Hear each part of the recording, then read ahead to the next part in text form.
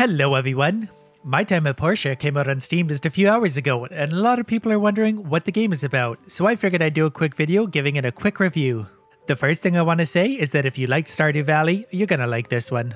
And a lot of people have been telling me as they watch me play that the art style really reminds them of Breath of the Wild. Plus the charming atmosphere really gives us a Stardew Valley feel to it. Now when you start the game, you're left with a tiny decrepit workshop that it's up to you to repair, upgrade, and then expand upon, through hours of hard work, crafting, and completing commissions. There are so many things to do in a game like this that you'll actually find yourself overwhelmed and running out of time each and every day because there's just so much you're trying to do all at once. And in a world this big and beautiful, it's really hard to know how to prioritize yourself. Whether you're picking up commissions to make some massive profit, planting the next mega crop, trying to catch those stupid fish, cheating on your wife, exploring those rooftops looking for more of those hidden treasure chests, mining for ore and valuable artifacts in the mines, trying to fight your way through the numerous dungeons, or just simply exploring this absolutely beautiful world, trying to get your greedy hands on as many forgeables as you possibly can. You definitely won't find yourself with any shortage of things to do. I'm already 30 hours into this game and I haven't even scratched the surface yet. I still don't even know the true scale of this game. But let's take a step back and look at what's essentially the core of this game, the crafting. You own a workshop after all, that is the core of everything. This is your workbench. It is basically your main piece that you're going to be using the most. From here, you can craft any number of things, whether it be an upgraded sword, better tools for better harvesting, pieces that make up your bigger projects, such as cars and water wheels, furniture for your house, which does give your character pretty nice upgrades, and just an assortment of weird and funny things. Some of these are good for commissions that are worth a ton of money, some of them are just fun to wear. Now in order to make most of these, obviously you need to continually get other stuff and upgrade those too, like saws, that way you can cut wood into planks, furnaces so you can smelt that ore into bars, and bigger furnaces again. Everything in this game you've really got to work towards and earn. It doesn't give you anything. You want to make a furnace? Well, you're going to have to work towards that. You want to upgrade your weapons? You're going to have to work towards that. 30 hours into this game, I've basically got level 2 everything. There's still more levels to go, that's for sure. Level 2, that's it. I've upgraded 3 major things.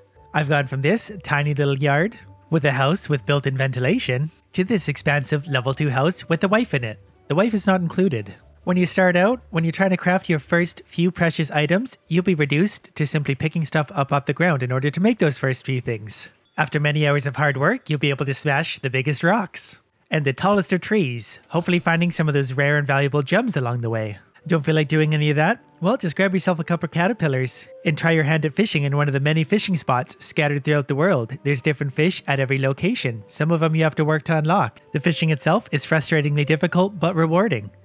The more valuable the fish, the harder it is to catch, and you will spend some hours trying to catch those fish, believe me. I admittedly haven't spent much time fishing in this one. It is quite fun, it is quite challenging. I've only seen maybe 4 kinds of fish, there are a ton more out there, and I haven't even fished in all the areas I can. Now, if you want to build relationships like anything in this game, you're going to have to work towards it. Your common player will have these options. You can chat with them, you can give gifts, you can spar, rock, paper, scissors. Chatting is a simple way to get to know someone. It will reward you small amounts of friendship points. Gifts will reward friendship points depending on how much they like it. If they don't like it, you will lose friendship points, and that really sucks. You can play rock, paper, scissors, which is always fun, and interestingly enough, you can spar with everyone. Beating someone at sparring will reward you with a small amount of money and some friendship points. Be warned though, if you lose, you will lose some money. And some of the characters are very strong. As you can see, I'm already level 22, but I'm already having a pretty tough time fighting Sam. So if you're just starting out, avoid Sam. She will beat you up and I will laugh at you. Now in total, there are approximately 10 male and 10 female characters that you can have a relationship with. And the menu is even kind enough to include all sorts of useful information. You can scroll through, see how many people are in the town. I haven't met half these people, don't know who they are, but they're out here somewhere. And the more you get to know someone, the more hearts they get. They become your friend, your buddy. You can marry them eventually, they'll become your soulmate at 10 hearts, and interestingly enough, you can get more information.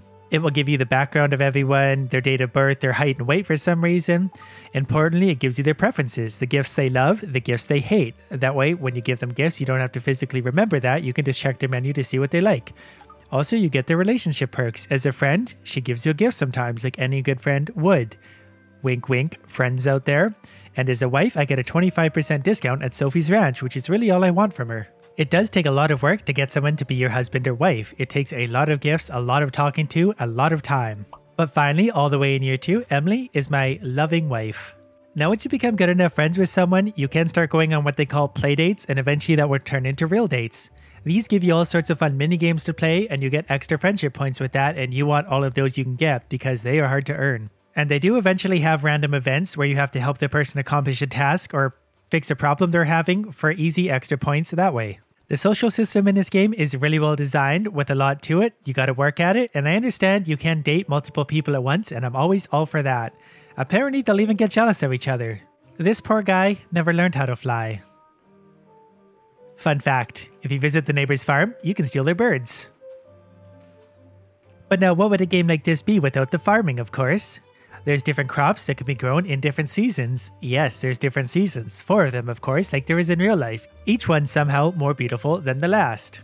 These are actually a really good way of making money. They don't actually take any energy to put into the ground, so you don't waste stamina. All you gotta do is plant them, wait a few days, harvest them, sell them. Easy profit.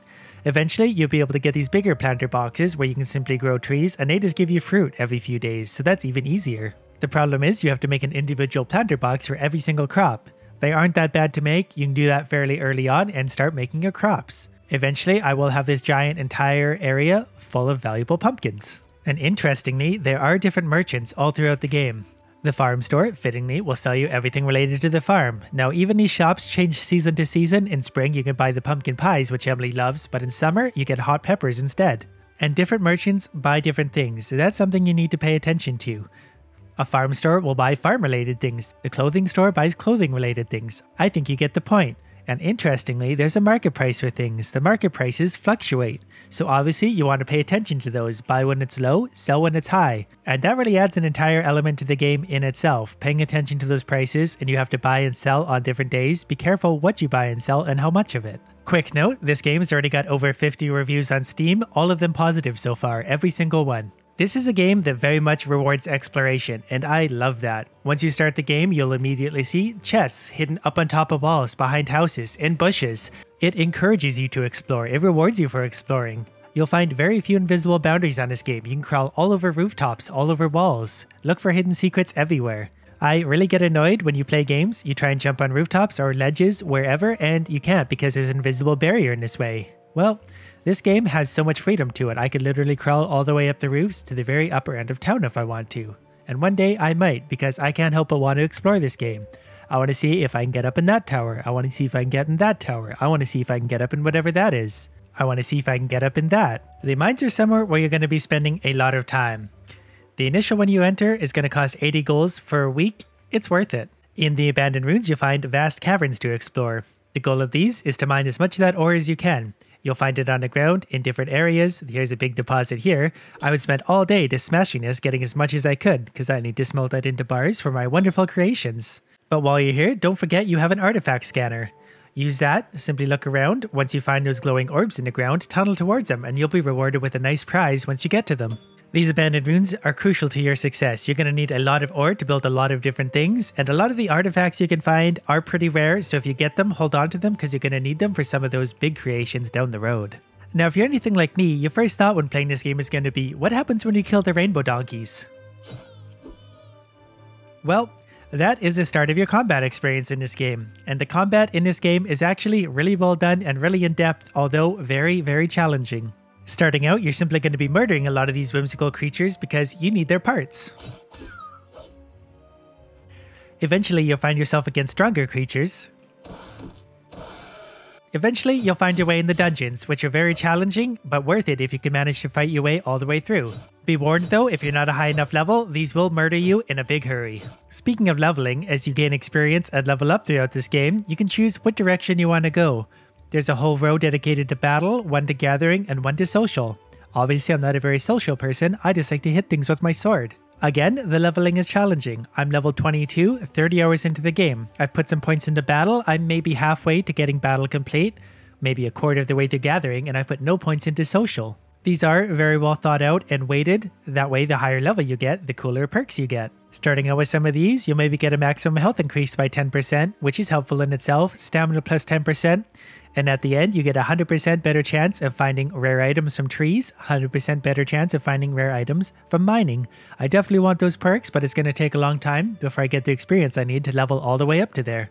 these dungeons are full of rewards that are worth your time, but also full of traps that can kill you really quickly. Make your way through these annoyingly hard dungeons and you'll be rewarded with a boss fight. And it definitely feels like they took a page out of Dark Souls' book when they thought about designing these bosses. They are very hard but very rewarding if you manage to beat them. So in summary, this is a game where the developers truly care. They want to make a really good game. I've been playing it from a very early version and it's been developing in all the right ways. You can see the developers clearly didn't cut any corners.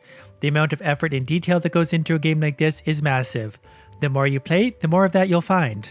A quick look at the graphics and visuals will tell you pretty much everything you need to know about this game. You can see they really put in the effort. And the price of this game at $20 US is absolutely worth it. You'll get tons of hours of content as long as you like games like this. Like I said at the beginning, if you like a game like Stardew Valley, you're going to like this one. I'll post a link to this game on Steam in the description below. I'm going to continue to make videos on this game because, well, I just can't stop playing it and I really want to finish it. I want to see what's in that chest out on that island. I don't know how to get there, but I'm going to. So other than that, I hope you like this one. Thank you all for watching.